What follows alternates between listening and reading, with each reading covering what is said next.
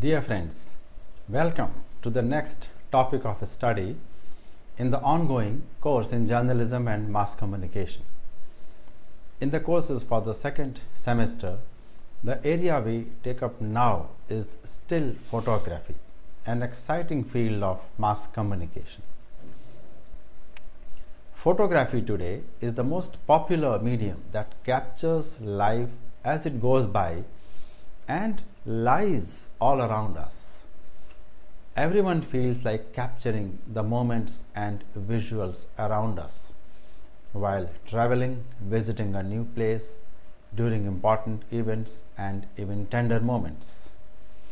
A picture shared with someone dear to you, living somewhere else, or simply putting your favorite picture framed in your drawing room can give you a distinct identity. But for the print press, the challenge is much greater. Not only the picture has to speak 1,000 words, it also has to convey that you are there at that very moment, and also about aesthetically evocative composition and choosing technically sound exposure setting and shutter speed, and one has to understand the magical interplay of light, shadow and color to create magic in a frame. Some basics of photography deal with lighting, that means how light plays important role in photography, knowledge of cameras and how they work, composition or key aspects of a good composed shot, and techniques of taking pictures of still objects, moving objects and fast happening events. In a process of mass communication, visuals play as important a role as words. Much before language as we know it came into existence, visuals were used to convey information, sentiments, warnings, and also to communicate information to posterity. While photography is of as recent an origin as late 18th century, ancient monuments and human settlements such as caves are repositories of visuals such as sketches, rock paintings and illustrations, indicating that early humans understood well the importance of visuals. It can also be argued that the first words or text would possibly have been used to convey, to describe a visual by one individual to the other as to what somebody had seen and wanted to convey it through words or text to someone else. In early stages of the print era, drawings were reproduced on engravings, and soon enough newspapers and periodicals were trying to use illustrations to add value to the printed word and help readers obtain a more graphic depiction of events described therein. Thanks to the invention of photography, mankind acquired a new system that involved the precise recording of an image of reality intended as visual information. However, the evolution of technique was not very fast or quick. Suitable methods were long lacking for the printing of photos together with the text. At first, photographs were transferred in a rather complicated and tiresome manner onto an engraving. It was on March 4th, 1880 that the first half-tone picture was reproduced in a New York newspaper, the Daily Graphic. It was indeed a historical milestone in the pictorial life of newspapers and periodicals. Although further use of photographs still took a relatively long time. Only in 1894 did the British newspaper Daily Mirror start using photographs exclusively as the basis for its illustrated supplements. During the 100 years from the time of the first half-tone reproduction, photography as well as the various ways of using it in print press have undergone considerable changes, and improved photographic techniques have made it possible to substantially cut down exposure time. Thus, the conditions for a more dynamic concept of reportage and reportage images were laid. No less significant had been the effect of the changes in society, reflected in the rising interest among the broadest strata of people in topical events. We can no longer imagine the print media today discussing general information about present day happenings without photographs accompanying a story. Many readers, in fact, look first for the printed photos, which usually stand out between lines of text, and only then, after a cursory glance at them, do they begin to read the news items. In view of the importance and strong impact of photographs, increasing attention is being paid to their characteristics for the print media. Specific demands which gradually arose because of editorial needs have influenced the activities of photographers working in newspapers and magazines to such a degree that today press photography is essentially an independent and separate field of activity.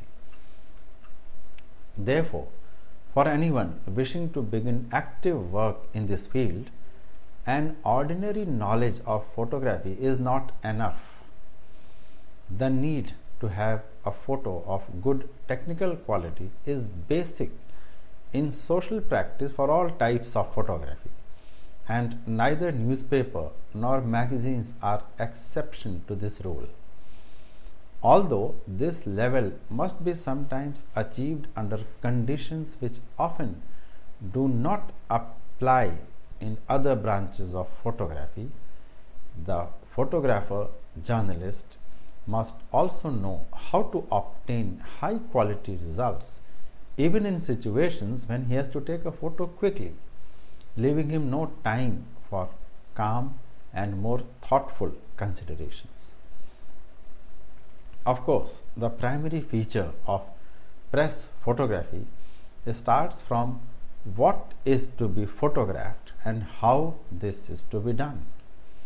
What every editor and press photographer needs is an overall background knowledge enabling him to single out in current events what is more important, to know what he should call the reader's attention to, and in order to express the right content in a proper way, the photographer must know how to adapt a message to the pictorial speed of photography. So, we now start the issue of photography for the print press. As we understand now, the role of the press is to inform a broad circle of readers about current events or problems which in some way have become topical. In conformity with this, press photography must inevitably direct itself chiefly to photos supplementing the text, to providing pictorial information on a level with this text. So, news photography delivers two core challenges to photojournalists. Number one, to capture the essence of a story in a single moment, and number two, to resist any impulse to embellish or falsify an image to create greater impact or effect. Modern digital technology offers many tools and temptations, but the journalist's own eye and ethics are of foremost importance, as we will study later. Photojournalism, incidentally, is a particular form of journalism which involves the collecting, editing and presenting of news material for publication or broadcast.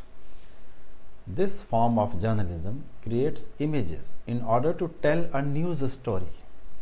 It is now usually understood to refer only to still images, because when video photography or video cinematography is done, it is not about photojournalism but about using the television cameras to capture live moments for further use. In some cases, the term could refer to video used in broadcast journalism, and photojournalism is distinguished from other close branches of photography such as documentary photography, social documentary photography, street photography or celebrity photography by the qualities of timeliness, that the images should have meaning in the context of a recently published record of events, by the aspect of objectivity, in that the situation implied by the images has to be a fair and accurate representation of the events they depict in both content and tone, and by the aspect of narrative, that is, the images combined with other news elements to make facts relatable to the viewer or reader on a cultural level. So these 3 points enumerate how press photography is different from other kinds of photography. In other kinds of photography, embellishments are almost required as an essential part of the photo technique, whereas in news photography, the photographs have to be raw so as to depict the reality as it happened. Like a writer, a photojournalist is a reporter, but he or she must often make decisions instantly and carry photographic equipment all the time, often while exposed to significant obstacles such as physical danger, weather, crowds, or a hostile environment. According to the character and periodicity of the publication, usually only one photo can be devoted to a particular event, which is basically what happens in a daily newspaper. Or there could be a whole pictorial story consisting of several mutually dependent pictures, which is a routine practice in many illustrated magazines. In both instances, the pictorial communication supplements the verbal news by making it more graphic and thus enabling readers to form a more precise picture of an event. Photography has one very important feature in fulfilling this task, that is, it records reality with unsurpassed precision, or as it is often said, with documentary faithfulness. The term documentary evokes mixed reaction among press photographers who endeavor to be creative, but this prejudice may be unwarranted because the precision of photographic depiction has predestined photography to record documents and events important for social practice. So, in defense of the documentary character of press photography, it should be said that faithfulness in depicting reality in no way rules out the creative element of the photographer. On the contrary, a truly good press photograph should always encompass more than a haphazard glance at the world and thus merely document the view unfolding or available in front. The personal aspect and interpretation of depicted reality is what gives the photo its desirable eloquence and moves the reader. The press photographer must therefore instinctively sense the correct judgment of individual scenes in the real world from the standpoint of a documentary communication. He should also be able to shape them so that they have an emotional impact on the readers and thus increase the effectiveness of the pictorial information. Fulfillment of this and similar conditions not only requires talent but also good foundations and experience in creating photographic work. Press photography transmits current information about events which most readers are unable to see with their own eyes. Electronic transmission of photos enables dailies to carry pictorial reports from great distances, even where photographers, if sent by the fastest flight, could not be flown on time. So, photography today often provides new insights into well-known aspects of life from the perspective of the place from which the particular newspaper or publication is published. In daily life, people may not have enough time to notice important things around them which nevertheless deserve attention. By singling out a picture of such episodes as they occur in time, the photographer can impel the reader to think about certain aspects of life. Once again, for this purpose, a photograph is much better because its immediate impact mobilizes interest more effectively than a text which can easily be skipped over once the headline is read. This co-participation in guiding the reader's attention is also an important role of photography in the print media. In this context, such instances are most significant when the picture provokes the viewer's imagination to the extent that he begins to think about the problem. Photographs for the press must be universally comprehended because a photo can fulfill its role effectively only if it is correctly understood. But it still must have another important feature to play its full role, and that is to be reproduced in suitable size in the given publication. A large number of good photographs have been completely ineffective on the printed page because they were given too little space and the reader was therefore unable to ascertain in the first glance what they were about. A photographer must think about the ultimate effect of his work from preparing the photo to its final reproduction and presentation to the reader. In connection with the choice of photos, we must think of them from the point of view of their overall contribution to the design aspect in addition to their information possibilities. In newspapers, where generally there is far more text than pictorial material, the photos also liven up the overall layout of the page by lending it a certain graphic interest. The creative value of the best photos also has a positive contribution to make to the visual culture of the audience in view of the mass readership of newspapers and magazines.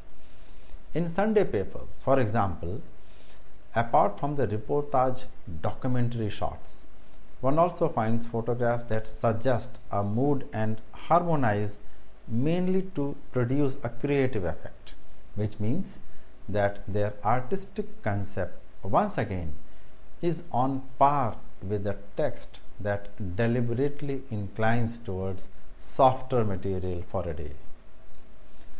So, the point to be discussed now is communicating through a photograph, which is very important for print still publications.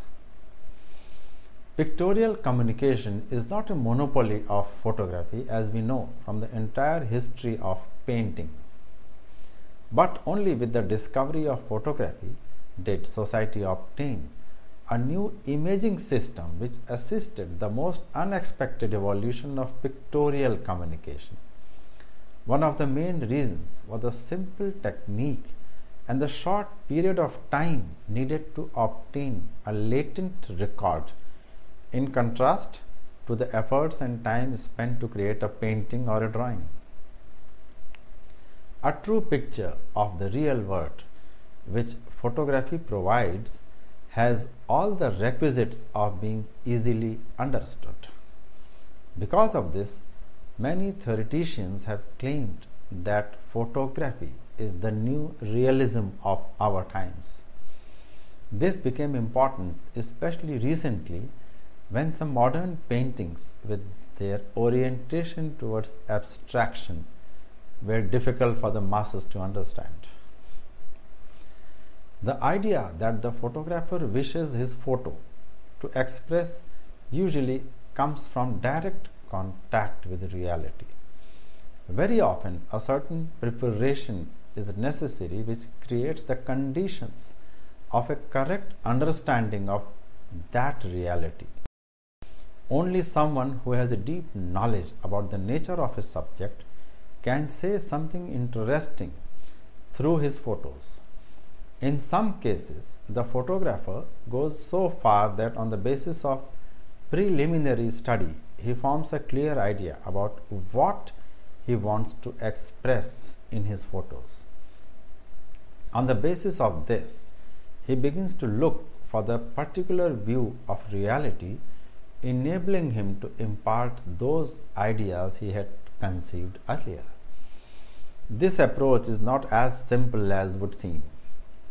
Very often, it is necessary to seek a suitable arrangement of reality and its various changes before a photographer is satisfied that it will express his earlier formulated ideas.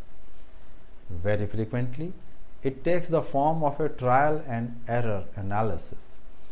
In studying the importance of a subject, it sometimes happens that more than one idea comes to the photographer's mind, which he might be able to relate through his photos. And yet, all of them can be important traits of the observed reality. In such cases, the specific demands made for the reportage and assignment by the editor usually influence the final decision of the photographer. For instance, if a photographer is asked to turn out a pictorial story about how people today admire historical architecture or monuments or buildings, he orients himself chiefly to the expression of people looking at these cultural monuments or landmarks. The old buildings become more or less a backdrop against which life goes on and whose diversity will be given primary attention in shaping ideas that form the basis for the individual photos. On the contrary, a reportage on the beauties of architecture not restricted to any time will give emphasis mainly to an expressive presentation of typical elements of the historical architectural styles, while the pictures of people will be, from the photographer's viewpoint, more in the nature of stand-ins.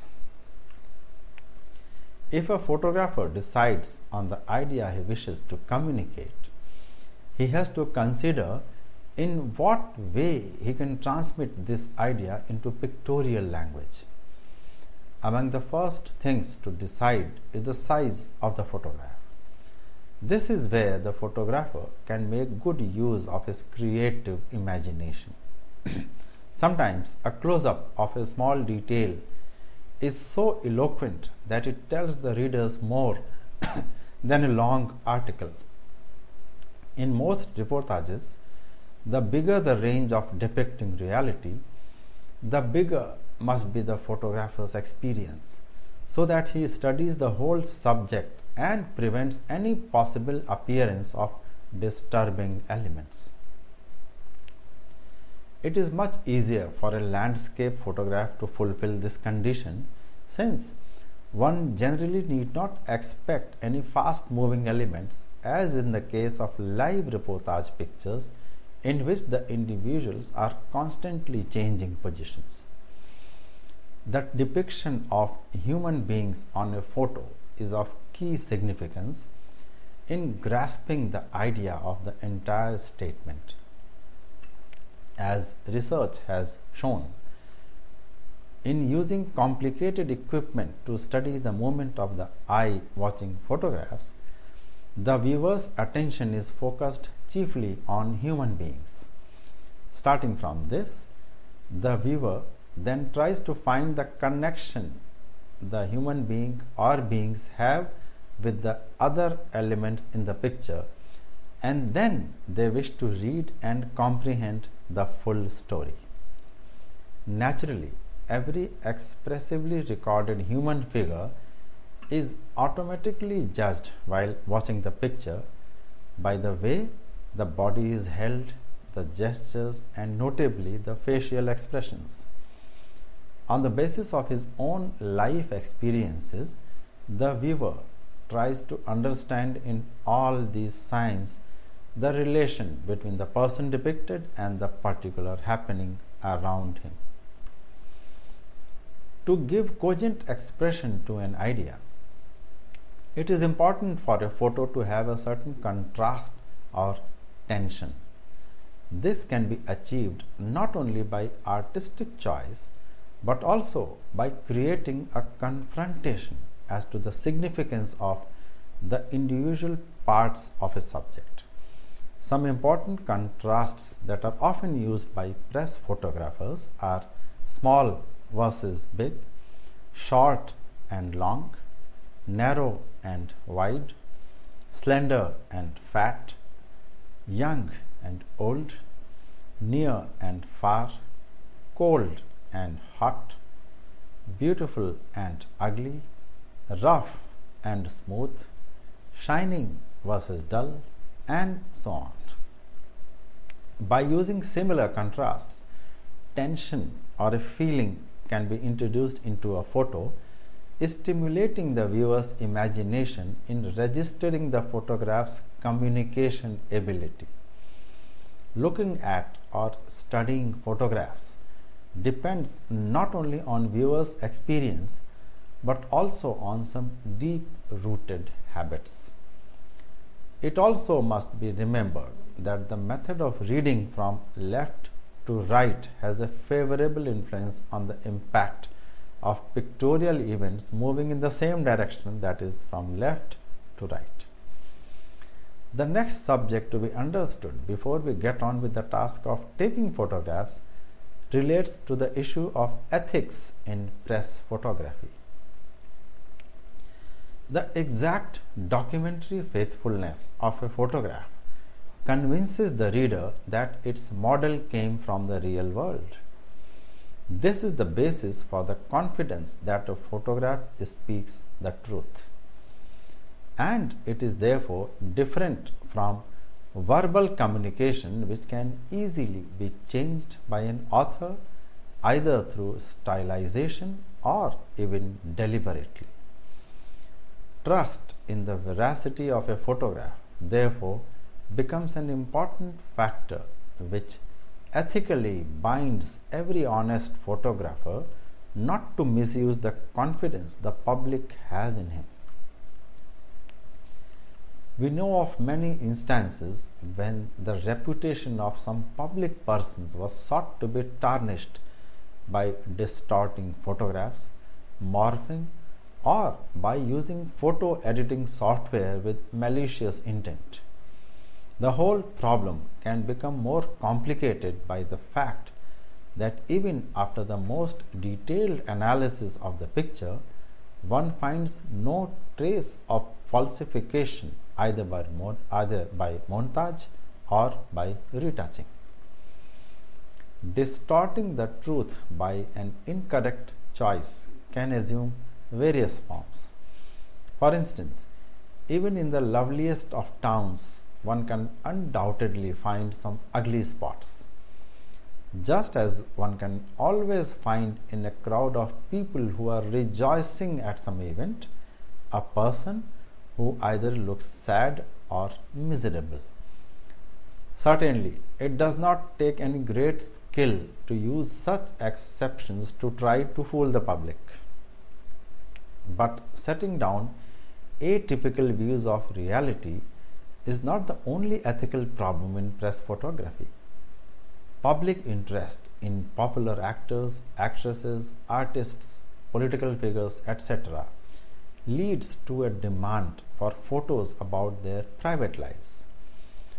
Although today most well-known personalities are aware of the invaluable help of published photograph in promoting their careers and establishing their celebrity status, they often regard the favors of the omnipresent reporters and photographers as an inconvenience from which one would do better to hide or run away. The management of some publications, however, is aware that the sale of the magazines or the publication newspapers depends upon the originality of their content. Besides being interested in details about the lives of celebrities, readers are on the lookout for any kind of sensation. Every press photographer must realize that there are limits set by unwritten laws of decency, good taste, and human sympathy with the pain and sorrow of others. Many photos taken without such thought have even found their way to publication and become the subject matter of debate or controversy. Their defenders start from the premise that they have a right to record everything to be found in live or in public domain without the photographer intervening in any way to let things happen. Experts also claim that it is not the photographer's fault if present-day reality provides such cruel scenes which the camera objectively captures. Rather, they'll say it is the shortcoming of the society which does not create conditions to curtail such things and such visuals. The question is far from simple. Some photographers who, shortly after the Second World War and also the Vietnam War, saw the most horrible scenes, and they had the full right to record everything that had so shaken them, on the assumption that they wanted their work to warn mankind against a repetition of such cruelties in the future. On the other hand, naturalistic shots of crippled people who enviously study the beautifully dressed windows of fashionable shops will say more about the photographer's ambition to achieve fame through an unusually angled picture. A classic example often given about the conflict between the professional and ethical demands of photography or of journalism itself is that what should a journalist or photographer do when faced with a man who is about to commit suicide? Should the photographer stop the miserable person from going ahead and thus saving his life, or watch from the sidelines the man take his own life so that a picture of a lifetime could be taken? Variations to this classic conflict exist in real life even today. A recent example being a case when a protester, having threatened to commit self-immolation, was egged on by some photographers and reporters and even taunted, so much so that the poor man was forced to light a match to set himself on fire after he doused himself with kerosene. Undoubtedly, the photographs taken at that point of time were graphic in nature, but a man died needlessly for those pictures to be taken. The debate continues all over the world in the community of journalists and press photographers, with the internet having added a new dimension to it. Apart from one's own formulation of communication, certain ethical problems arise from creative problems. Among the special features of photography is that besides its easily mastered technique, any average photographer can recognize almost at first glance how a masterful picture was made. It then is not very difficult to create a similar variation. This approach is quite problematic from the ethical viewpoint, because what it means basically is stealing a creative work from another author. This whole issue is complicated still further by the fact that frequently several authors turn out very similar photos independently of one another, and it would be extremely difficult to try and prove as to who really was the first. Because of this, most such variations are not the subject of legal disputes. The honest press photographer, however, must have a sensitive conscience, so that despite the inability of the law to punish him, he will not allow himself to deliberately copy the work of other colleagues without making his own contribution. The true greatness of every honest work, including photography, is usually evident after a certain lapse of time. Any desire for quick sensation leads to results whose value and success are generally quite tenuous. When you take the time element away, the value of a photograph is fully revealed mainly in what the author has honestly put into it. Therefore, one of the basic pillars of the ethical foundations of photography is honesty, manifested not just in the principled rejection of deliberately copying photographs by others, but also in that an author photographs according to his own convictions, and this applies to the choice of ideas the photo is intended to convey. Again, the advent of the internet has added new dimensions to the whole issue of originality, plagiarism, and intellectual property rights. Several photographs published in newspapers or journals become public property after the publication is circulated. Once such photographs are in public domain and reach the internet, then the stuff is free for everyone to use it as and when it pleases, without the obligation of even giving credit for it. Photographers keep struggling with means to combat this problem, and digital cameras and digital photography have made things much more difficult. Now we move to the subject of content and form in press photography.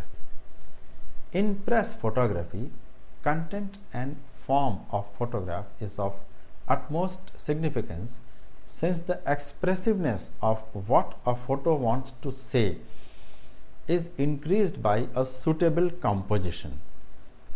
What is meant by this is an arrangement whereby the individual pictorial elements are incorporated into a photograph in a certain order which facilitates the immediate perception of the content and at the same time enhances the impact of the entire work on the viewer's emotions.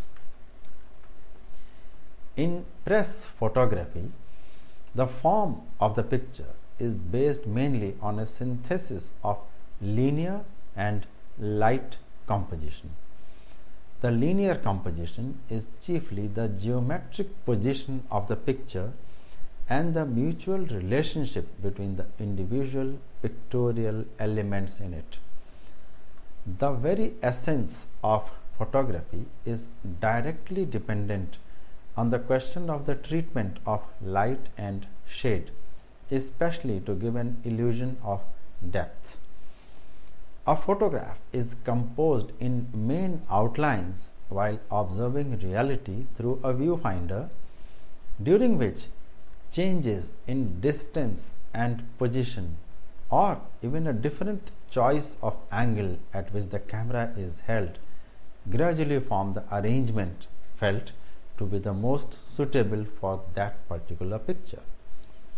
Most experienced photographers compose impulsively, without any theoretical evaluation of the composition, being guided by their instinct for an effective form. During a subsequent analysis of their photos, one can generally find justification for the composition by referring to a certain rule or even the interplay of several rules. However, a beginner gradually improves his perspective faculties in compositional studies, enabling him to obtain the necessary experience and sensitivity for an arrangement that makes an active impact. This is especially important for anyone who wishes to become a professional press photographer. A photojournalist must react to the course of events very quickly, and so it is essential that together with what he wants his photos to contain, he must quite subconsciously compose the picture. Usually, the first step in composition is adapting the subject to the intended shape of the picture. In the era when photographs were taken on the film reel or the roll of negatives, this depended to a great extent upon the format of the negative.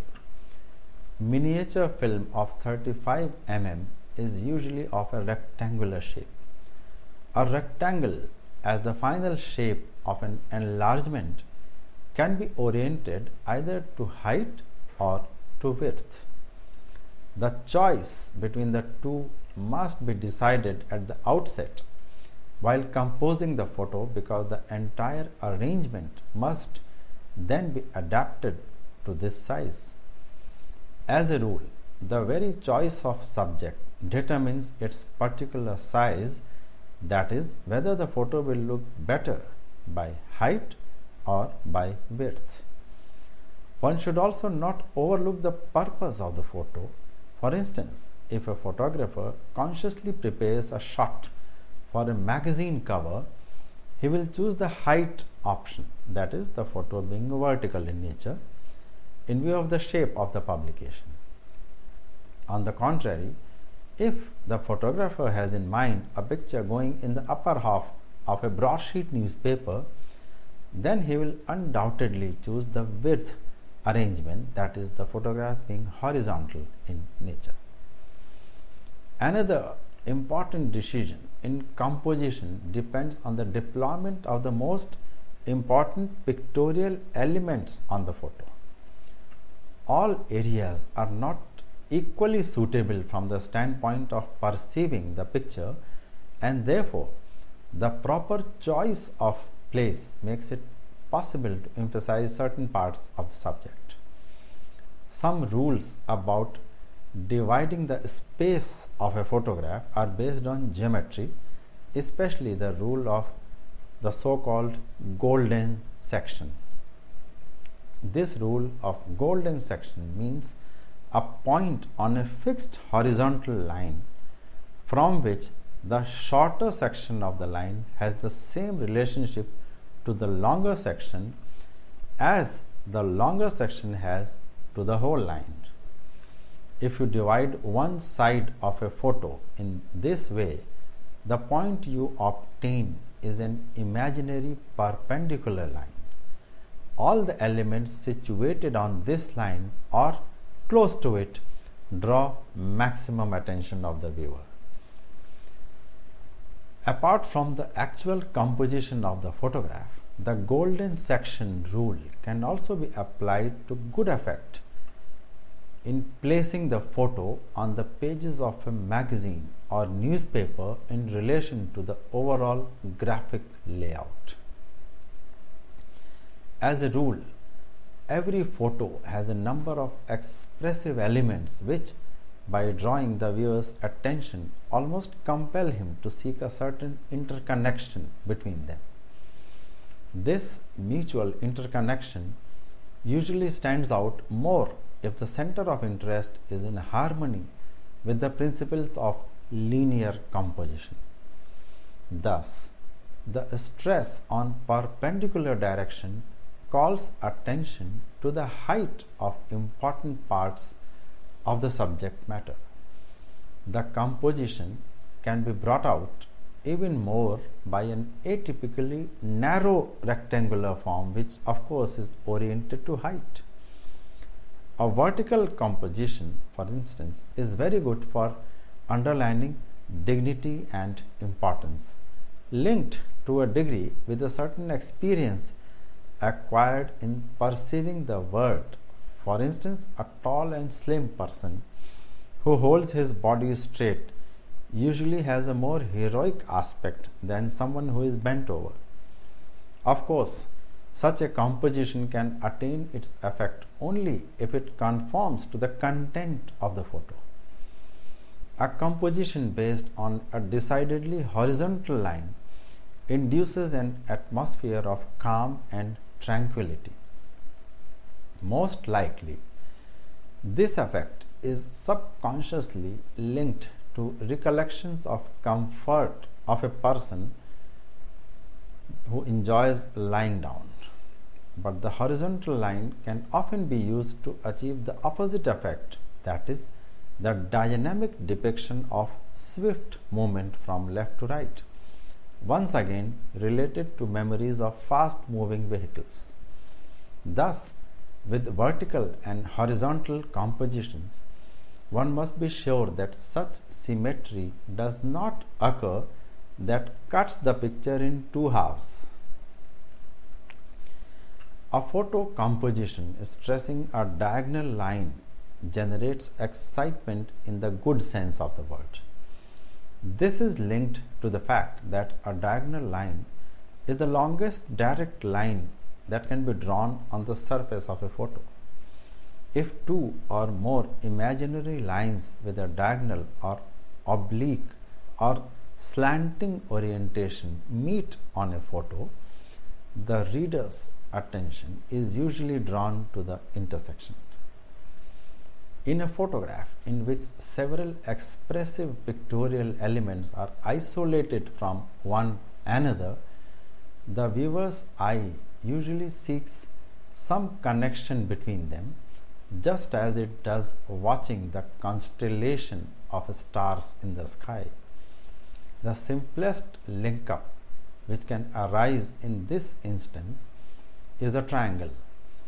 From the geometrical viewpoint, one can regard the triangle as the least complicated surface, and therefore everything that brings a triangle to mind has an articulate and comprehensible effect. From the formal standpoint, quite often a very interesting effect is produced on a photo by repetition of a given element which the eye immediately registers. In certain instances, this might be geometric, like wheels or bicycles or cars standing in a row one after the other. In other photographs, an element of the content whose shape the reader comprehends rationally is also registered immediately by the eyes of the reader. The repetition of a shape usually gives rise to a certain rhythm, which is what attracts attention. Apart from the compositional relationship among the main elements of a photo, the photographer must also devote attention to the arrangement of the background. This is often more important than it might seem. Many good ideas and pictures have come to a naught because the background introduced chaos into the picture and thus ruined it completely. This problem especially relates to press photography, where the dynamics of life are studied routinely. It often happens when taking pictures that at the last moment the background is ruined by a sudden regrouping or movement of the mobile elements in the frame that has been selected for composition. These rules of composition are by no means hard and fast, but more in the nature of framework for anyone who wants to acquire experience. Mastery of composition is essentially analogous to mastering the fundamentals of stylization. Composition represents an outstanding component of every good photograph, but exaggerating it would be as unwise as stating that content is the main thing in a photo without taking composition into account. With this introductory information about press photography, now we will have a quick look at some important dates in the evolution of photography as we know it today. So the timeline of photography includes some dates in history as the technique grew. In ancient times, camera obscuras were used to form images on walls in darkened rooms, and the image formation was via a pinhole in a box through which an inverse image was seen on the walls of a darkened room. In the 16th century, brightness and clarity of the camera obscuras improved by enlarging the hole and inserting a telescopic lens into it. In the 17th century, camera obscuras were in frequent use by artists and made portable in the form of sedan chairs where people sat and photographs were taken. In 1727, Professor J. Schultz mixed chalk, nitric acid and silver in a flask, and he noticed darkening on the side of the flask when exposed to sunlight. This was the accidental creation of the first photosensitive compound. In 1816, Nicephore Niepce combined the camera obscura with photosensitive paper, and in 1826, Niepce created a permanent image. In 1834, Henry Fox Talbot created permanent negative images using proper paper soaked in silver chloride and fixed with a salt solution. Talbot created positive images by contact printing onto another sheet of paper. In 1837, Louis Daguerre created images on silver plated copper coated with silver iodide and developed with warmed mercury. Thus, the practice of developing a photograph evolved. 1855 saw the beginning of the stereoscopic era and the use of multiple lenses, and in 1855 to 1857, direct positive images on glass known as ambrotypes and metal, that is tintypes or ferrotypes, had become popular in the US. In 1861, a Scottish physicist, James Clerk Maxwell, demonstrated a color photography system involving 3 black and white photographs, each taken through a red, green or blue filter.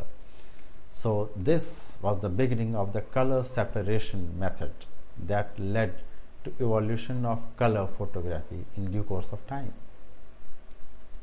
In 1871, Richard Leach Maddox, an English doctor, proposed the use of an emulsion of gelatin and silver bromide on a glass plate. This was the development of the dry plate process.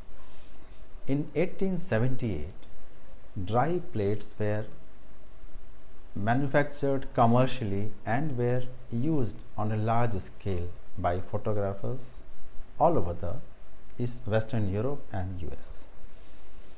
In 1880, George Eastman, a 24-year-old ambitious young man, set up the Eastman Dry Plate Company in New York, and the first half-tone photograph appeared in a daily newspaper of New York, that is the New York Graphic. In 1888, the first Kodak camera made by George Eastman, containing a 20-foot roll of paper enough for 100 2.5-inch diameter circular pictures, was manufactured. And in 1889, improved Kodak cameras with a roll of film instead of paper was put into the market. In 1906, availability of panchromatic black and white film and therefore high quality color separation color photography came into being. By 1907, first commercial film, that is the autochrome plates, were manufactured by the Lumiere brothers in France. In 1975, Steve Sachon at Kodak built the first working CCD, or the charged coupled device based digital still camera, and by 2004 the Kodak company stopped the production of film cameras as the digital cameras had completely overtaken the field of photography. As we notice, after the manufacturing of digital cameras became commonplace, their price came down drastically, and manufacturers also started coming out with newer models many times a year. Among the top digital camera manufacturers today in the world are Sony, Canon, Nikon, Olympus, Kodak, Samsung, Fuji, Toshiba, Pentax, Panasonic, Konica Minolta, Ricoh, and Leica. It is debatable to say which camera is the best or most preferred by professional photographers, but the experience of use differs on several parameters like user friendliness, maintenance, processing, aim and shoot convenience, and of course price. Beginners must get relevant feedback from experienced press photographers before making up their minds. Here it also must be remembered that photography is still best learnt while using one's own intuition and judgment. The digital cameras do it for you, whereas in the old-fashioned film cameras, one had to be very careful and cautious as to selecting the right moment, the right composition, and the right technique for taking a picture. In modern day digital cameras, the cameras themselves look out for the right kind of time, light, background, color, and everything, so that the element of human technique is kept to a minimum, and most of the digital cameras are of the aim and shoot variety.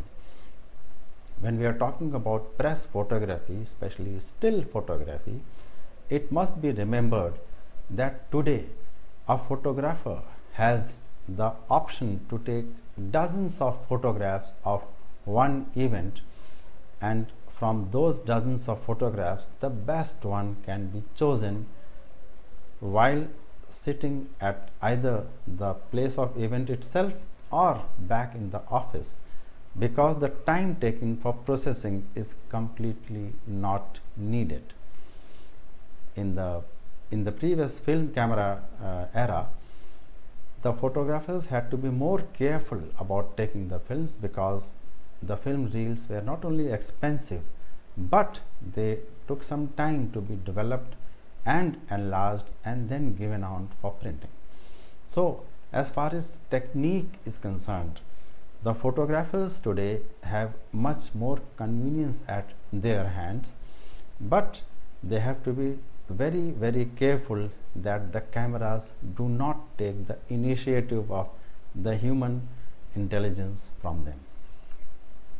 With this, we end the discussion on Introduction to Still Photography with a special focus on press photography and still photography. This discussion will continue with more information on how to take photographs of news events and other techniques related to this aspect of media and mass communication. Till then, have a great time and thank you.